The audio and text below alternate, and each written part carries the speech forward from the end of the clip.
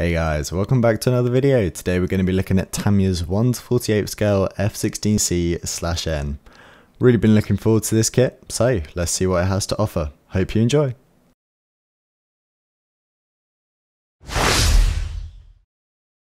So, as per most kits these days, this kit starts off in the cockpit. This is a really nice cockpit, and it also features these really nice panels which just kind of slot into place. I like how they are detachable, and I did make use of this by only sticking them down with blue tack. Once they were stuck down with blue tack, I gave the entire cockpit the base coat of this medium sea grey, which I thought was quite a good match. And then I popped them back out, and as you can see here, I'm doing the detail painting of the instruments. Having them detachable and having the actual side panels detachable just helps to get so much more detail and so much more precision when you're painting. So really nicely thought out there by Tamiya. All of these instruments are being picked out using Vallejo's black. I really like this colour as it is pre-thinned. It's actually meant for airbrushes, I believe. However, it works really nicely when brush painting. It has a really good opacity. Once I'd picked out all of the required details, these panels were then stuck back into the cockpit tub really nicely, because we have these nicely designed location tabs for the panels, where it just allows them to almost be slid into place, and just a joy to make this part of the build. I then went on to put in the final parts of the cockpit. This is the flying or control stick, the throttle, and also the rudder pedals. The rudder pedals were a little bit fiddly to get in, however, with a little bit of patience, they do get into place. So it was then time to highlight a couple of those lovely details on the instrument panels and control panels. To highlight them, I used a dry brushing technique. You might have just seen me slip my brush away there. That's because I had too much paint on my brush. The way to do a good or a realistic looking dry brushing technique is to make sure that you have almost zero paint whatsoever. But anyway, the dry brushing technique worked really well. Did definitely give another element and a nice amount of detail to be seen in the cockpit. So it was then time to move on to another sub-assembly. This time I'm working on the gear bay. So the gear bay is located on the underside of one of the air intake parts. However, despite this potentially being a bit of a tricky location to build up details and to build up a nice looking gear bay, Tamiya did manage to provide a very easy and a very detailed representation of the gear bay. Do be careful though, as a couple of these parts can be quite hard to understand where they go and what places they go into. However, if you take your time, make sure to really study the instructions, you'll be able to get everything in with no issue whatsoever. So I really appreciate Tamiya taking the time to mould quite a few elements here as separate items. I know several manufacturers, to reduce the amount of parts in the kit, would probably try to mould, let's say, you could see the hydraulic fluid reservoir there. They tried to maybe mould that onto the gear bay already. However, Tamiya took the time to mould it as a separate part, which I think it's a nice detail. It's a nice addition to the kit. So it is then time to make up the first part of the air intake. These go together using a sort of tab mechanism. It works well. However, you do need to be careful. Definitely just take your time with these sort of bits, as alignment is key. But if pretty much with Tamiya kits, if you are going to take your time, they are going to treat you right. Like, it's a Tamiya kit, it's going to go together brilliantly, but you just have to take a little bit of time with it. I then mounted the cockpit tub on two very prominent and very nicely placed location tabs on the bottom aspect of the fuselage. Went together really nicely. I then mated the gear bay / intake part with the bottom side of the fuselage as well. Once again, nice big location tabs and pins, so it wasn't an issue. After that was done, I made sure to let it dry, and then I connected one of the upper halves of the fuselage. This was the later part or latter part. And this went together nicely. However, as you can see in the video, some clamps were required just to give a nice strong bond, because it was a little bit springy. However, if you've got some clamps or if you've got some masking tape, this can be sorted out incredibly easily. Then the forward bit of the fuselage was then connected on. Once again, nice location tabs and nice location pins, so there wasn't any fit issues, there wasn't anything to really worry about, which is expected from a Tamiya kit. There are then a couple of pieces to be put on the nose. Do make sure to read the instructions carefully here and note what version or what scheme of the aircraft you're doing, as some of them have different nose, not nose cones, but nose sections. I think some of them have like the anti-static or the little fins on the front. I'm not too sure what they are, but just be careful. There are then a couple of panels which have to be put onto the aircraft. These went in quite nicely if you weren't like me and actually got the orientation of them correct the first time. After that, there were the air brakes which had to be put on. In my opinion, a nice addition to this kit if they were going to redo it in the future, which I'm sure they're not because this is a really nice kit. But if they had the ability for the air brakes to be extended, because the F16 has quite a unique type of air brake, so it'd be nice to show that off. Whilst I was rambling on about air brakes, you could see me mating the undersurfaces of the wing to the top half of the wing. Once again, it goes together very nicely, however clamps would be required, just to make sure that you have a really nice tight fit. So it was then time to go on to the forward air intake. You have to also make sure that you remember to do all of the nose wheel gear bay section, as this is also attached to this sub-assembly. Here you could see me putting in the, it isn't a splitter, it's actually there for support for the air intake, and it's also apparently got some anti-ice mechanism on it, so that splitter will heat up and, you know, melt any ice on it, which I thought was an interesting touch. You have then these two side pieces which then encapsulate the air intake, and then there's one or two more pieces which have to be put on. The tolerances for this kit are very small, so it does make cleanup off of the sprue very important. So yeah, just make sure that you have a new scalpel blade before you attack this kit, because you know that you are going to have to make sure that all of your parts are 100% you know clean and don't have any bits of the old sprue on them. So for the version that I was doing, it meant that I had to actually take off these two bits off of this part. This was done just using a scalpel blade, and then I used, I can't even remember, but a certain grit of sandpaper just to sand the detail flush and make sure it looked like the rest of the model. So this sub-assembly then can be snapped into place on the rest of the fuselage. Went in very nicely. It had a nice sort of indented or recessed place where you could put a bit of glue and then just stick it in there. I then went on to fitting these fins onto the underside, and they have very nice tabs which are at the correct angle. So, you know, if you do know the F16, you know that these fins are at a very specific angle, and Tamiya managed to take this into account by already having the tabs in the correct angle. So, you know, just a nice touch, and nice that Tamiya are thinking out for the modeler. There are then a couple of chaff buckets and antennas which have to be put on, and a couple of air intakes which you saw me putting on, sorry. These will go on very nicely. There's no issue with any of these parts. I think in the entire kit, I don't think I could find one issue with a certain part not going into place correctly or needing modification.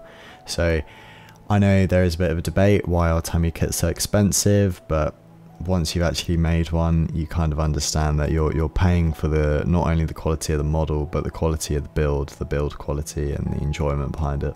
So these pins which you can see me using here, they are actually supplied in the kit. I had a couple of questions about, oh, do you need to buy these pins? No, they come with the kit, so do not worry about that. Speaking about previously the quality of the model and stuff, having these metallic elements and like these pins and screws within a model, it just, I don't know, it makes it feel more durable, more secure, and just, you know, a higher quality. So it's a debate which will go on for a while, but in my opinion, Tamiya is worth the money. You can see me there just putting together the vertical stabilizer. Interestingly, it didn't follow the usual sort of approach to doing this, where the vertical stabilizer is sliced directly in half. This time there was almost 2 sections and one encapsulated itself, which was a much better way of attacking it, which meant there wasn't any seams or any gaps along the ridge. Here you can see me building up the lower section of the tail.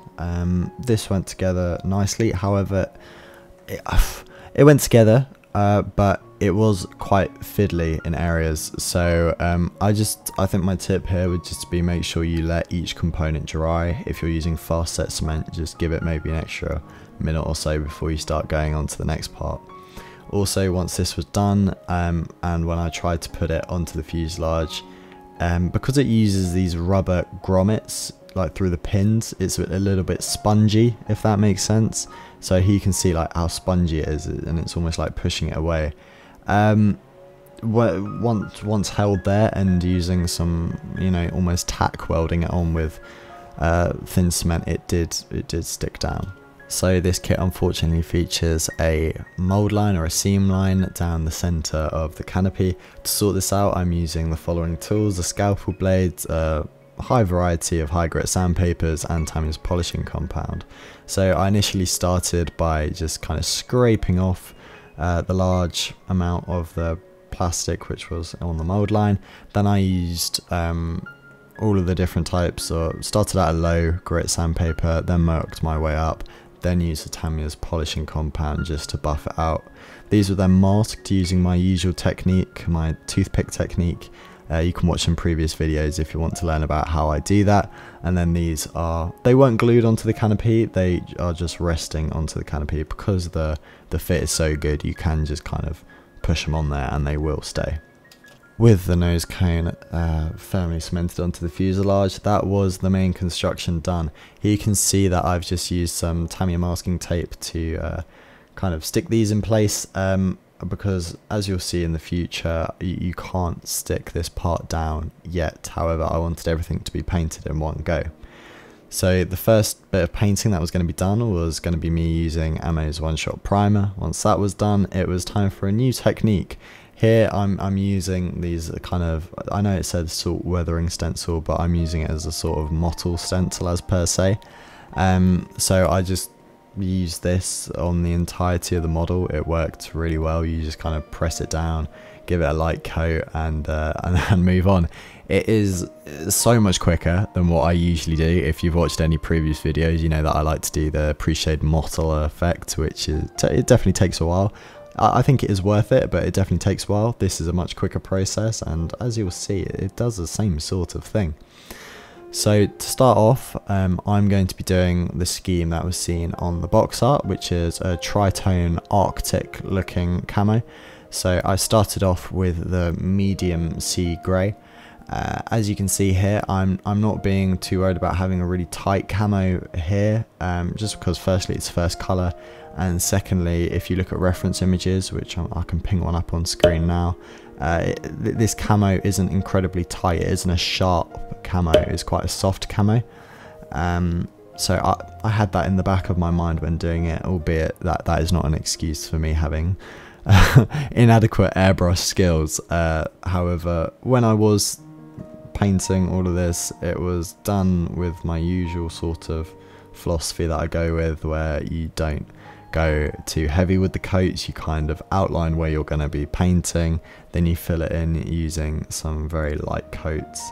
When I'm doing this, I also like to every so often take a minute, step back, have a look at what it looks like from a distance or in different lightings, just to see if it looks natural, or if I'm losing the salt weathering effect underneath. So I do recommend you do that. I think it can definitely help you understand what your model is going to look like at the end. Other than that, it was plain sailing really. I did this with all three of the colours, so it was medium sea grey, insignia white, which I used on the gear bays and intakes, and then also black.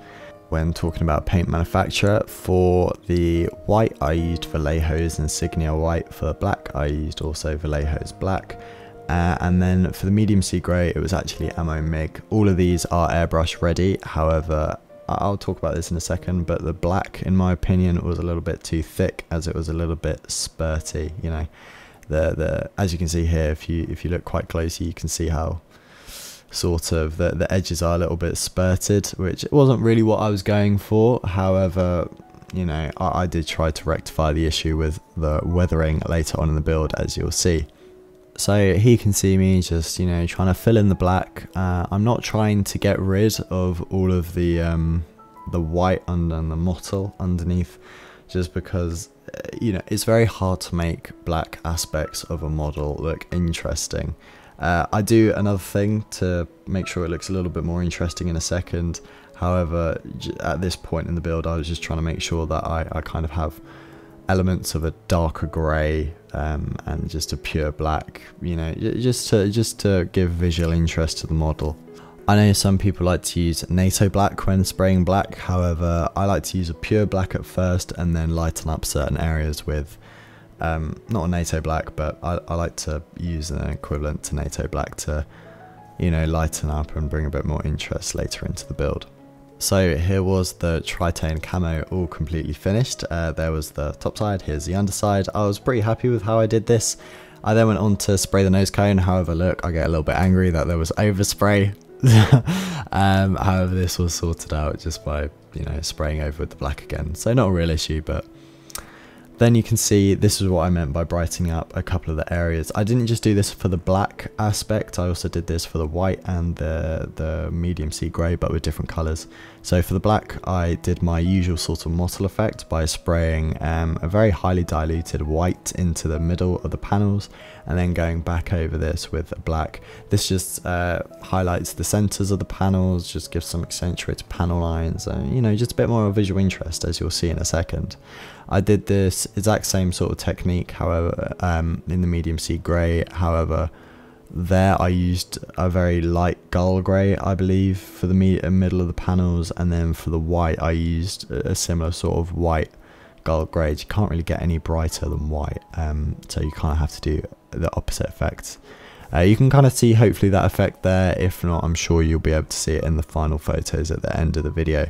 I highly recommend doing this to a couple of your models, maybe not all of your models, because some people don't like the technique, but I think it just gives a nice faded paint, or just, you know, a bit more interest to the model. However, I know it is quite a it's a bit like Marmite, this sort of stuff. You either love it or you hate it. However, I do actually quite love it. So it was then time to add another level to the model, this time using the salt weathering spray again with a very highly diluted white, and just really dusting it, just to give a couple of these little outlines. Just another element. It's all about layering, I think, with a model, and, you know, with how, if you can build up enough layers, it will eventually look good. At least that's going to be my philosophy. So with the exhaust here, I'm using AK Extreme Metal range. The F16 exhaust has these sort of, I don't know, it has two different types of metals on them. One is a much darker one, which you saw I masked off where that should be, and then I sprayed it with a darker metal. However, I don't think it was dark enough. It's still, you know, you can see the difference in metal. However, it should be, I think, a little bit darker than that. But, you know, I was happy enough with it. And then I just continued the rest of that sub-assembly. There's some nice little notches that Tamiya provide here to make sure that you get the right orientation of the exhaust, just making sure. Also, this part here is a little bit of a struggle to get in, as you can kind of see me just chucking it in there and getting it around. I then ended up just poking it in, as you can see in this clip. Be careful though, because I did actually scrape the inside of the paintwork of here, so maybe wait until your paint is completely dried, or give it a gloss varnish before you try that. After that was done, this assembly was then snapped into the back, once again finding a corresponding notch to make sure you get the right orientation of the part, and then finally you get the last bit of the exhaust, once again finding the notch. So there's a lot of notches, but it makes the modeler's life a lot easier. So once again, good engineering from Tamiya. So it was then time to go on to a bit of masking of the wheels. Initially these wheels were given the insignia white. Actually, it might not have been insignia white here, but it was a white of some sort. And then you put some masking tape over them. Then you get a pencil, hopefully a bit sharper than this. Trace the outline of where it's going to be cut. Then you get a new Exact blade or scalpel, and you just kind of firstly just score around the outside and then actually commit and cut the whole way around. This is a cheaper alternative to wheel masks. Are they as effective? No, probably not. However, if you're modeling on a budget, a little bit like me, then this is it's a better alternative. And look, you see it does a good job, and it only takes about 15 minutes overall. I did this with the rest of the wheels, and also you might be able to see here I actually sanded a sort of a weighted spot onto each of the wheels. Surprised that Tamiya didn't actually supply this as a sort of base or bog standard, out of the box. But it's easy enough. Just grab yourself a sanding stick and rub like hell with the wheel. So that was the wheels done. Then they got cemented onto the main gear strut. Really nice fit here actually. I know quite a few kits these days have issues with their landing gear not being strong enough and the connection points not being good enough. I had this issue with my F35, which was my previous video. Since then the wheels have actually or the points have actually kind of sunk in a little bit, which wasn't brilliant, but Tamiya got this spot on here by giving a good point. So some further points to populate in the gear well. These are actually very important pieces. Make sure these are on correctly, as these are the connection points for the gear bay doors, which will go on in in just a couple of steps. There's also a few struts and stuff which have to get put on. These are actually really good. I hope you saw on video there was like a snap into place, which is firstly very satisfying, and two, makes you very, very confident that you've done it correctly. So this brilliant process was followed on into the nose wheel bay. Once again, really nice, just smooth process of getting this all together.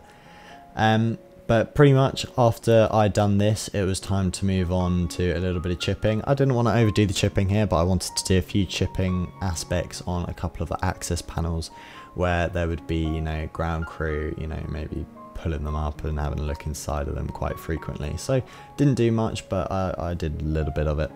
Then it was time to put on a couple of pylon. Well, this isn't really a pylon, but it's outer wing pylons. I wasn't actually going to put any missiles or ordnance onto this kit. Why? I'm not too sure. I wanted it to look quite clean. However, the one thing that I did put on it was a fuel tank. This was a centerline fuel tank, and it was first given a coat of medium sea grey. Oh, don't know why the plane just fell in the background there. And then I came in with an ocean sea grey and just tried to simulate some chipping. So first I use a brush to get some of the more specific chips, and then I do some sponge chipping, which I'm sure you get. You just get a sponge, you dip it in some paint, and then you dab a little bit around. I was actually really pleased with how this effect looked. The only thing I could think about to maybe improve it a bit was in the inside of some of those chips was to add a fleck of metallic colour. Maybe that'd look a bit better. Then this part here was cemented into place. I made sure to put a pin in there. If you are going to put a fuel tank in there, make sure you put a pin there. Otherwise it won't be able to, the fuel tank won't have anything to connect onto. Then there is a pylon that has to go on, and then you put the fuel tank on. It doesn't tell, in this specific kit, it doesn't tell you how to do this. I just knew how to do it because I have actually made one of these before, back in September last year. You can see that on my Instagram. My Instagram is, pretty simple to find. It's just Mac models. So yeah, if you want to know how to maybe do things, it does include all the parts for literally every single variant of the F16. So you can muck around with it a little bit. So as you saw in those previous clips, I was just putting on a couple of the gear bay doors. These have really nice connection points, like it was nice. It was very Tamiya. It was very easy.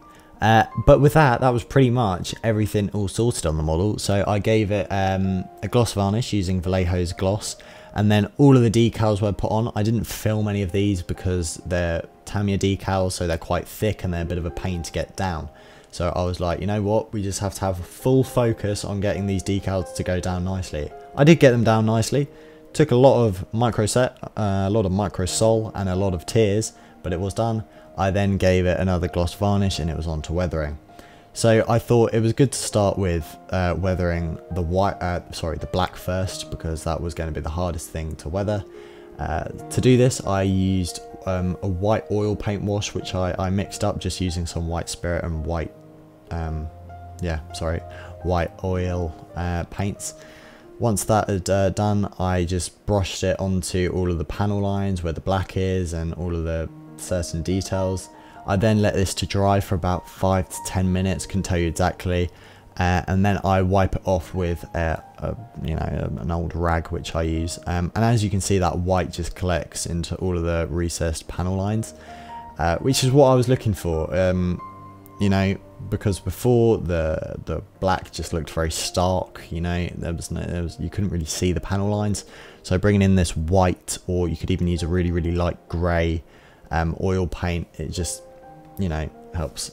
As you can see, I did that with the rest of the model, and then it was time to go on to a bit of streaking. So that isn't the streaking that I think all of you are used to knowing about. I mean oil streaking.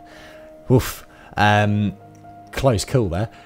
Pretty much you just get a couple of dots of the oil and put it along maybe the panel line which you want to do. Then I get a bit of masking tape, put it over it so I'm not going to push any of the oil backwards, and then I brush in the direction of airflow. Streaking, really easy to do, however really effective, so I highly recommend. I then did a bit of a bit of a dot filter. If you've ever heard of that phrase, is pretty much get a couple of dots and then you kind of blend it in. I did that as well. I didn't do that all over the place, I only did it on a few select panels. I then repeated this streaking process, but this time with the darker paints on the lighter surfaces. So I think I used, it wasn't burnt umber here because that's too dark to be burnt umber, but it was a brownie sort of paint. And that was that. So then it was time to use VMS's gloss varnish just to seal in everything I'd done. And then I did a little bit more weathering, this time using burnt umber, and I just kind of darkened a couple of the panel lines. So to do this, I firstly put down a layer of white spirit. Then I come in over the top just by, as you can see in this video, dabbing a couple of the burnt umber oil paint around. Then I get a little bit of white spirit again, just to, make it a little bit easier to blend in, as that is what I'm going to be doing in the next clip. And here you can see me just blending it in. This was my first time doing pretty severe weathering. I was quite happy with how it turned out. This is more of an artistic approach though to modelling, because let's be honest, I don't think many planes look like this in real life, or if they did, I don't think they'd be flying. However, I like how it looks, and that is all that matters. So I did that on a couple of the panel lines, as you can see. Here's just a little video of me kind of showing off where they are. And then to finish this off and seal it all in, I used VMS's matte varnish, there you go, just to seal everything in, and because it isn't a glossy plane, the F16, it's very matte. So that was that. Then I painted up the figure and the ejection seat. This was my first time painting a figure, so I didn't film it because I didn't really know how it was going to go. But if you want me to film how I do my figure painting in the future, do let me know down below. This then gets, just pressed into the cockpit tub. There you go, you can see a bit of a snap there. I don't think I positioned the arms correctly though, because at the moment they're kind of up in the air, like they just don't care, which isn't really what I was going for. But anyway, then a couple of the final touches was putting in the heads-up display. The control panel is also connected to this part here, which was good. Then I demasked the canopy, put this part on. You have to make sure you might have to do a little modification to that part if you are going to have it in the canopy in the closed position. Then that part is just put into, there's two holes at the back of the canopy, and that's it.